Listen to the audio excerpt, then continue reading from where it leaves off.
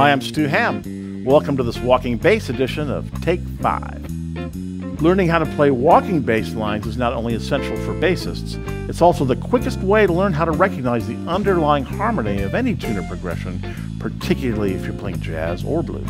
Combining the harmonic structure of the tune with melodic direction and an appropriate rhythmic feel is the key to creating great walking bass lines.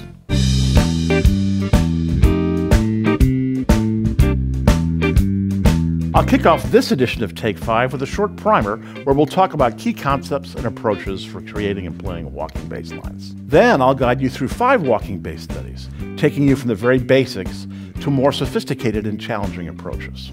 I'll play each bass line with a great rhythm section, Dean Brown and Joel Taylor, and then I'll break it down, pointing out all the details to help you take your walking bass game to the next level.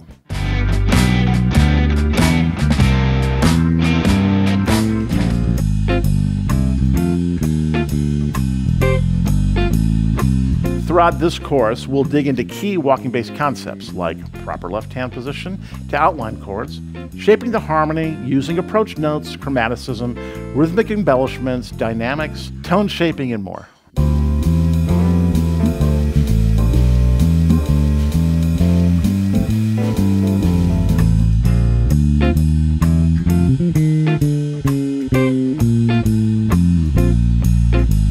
Working your way through these 5 walking bass studies is really going to help you get your walking bass lines together. So if you're ready to get started, grab your bass and let's take a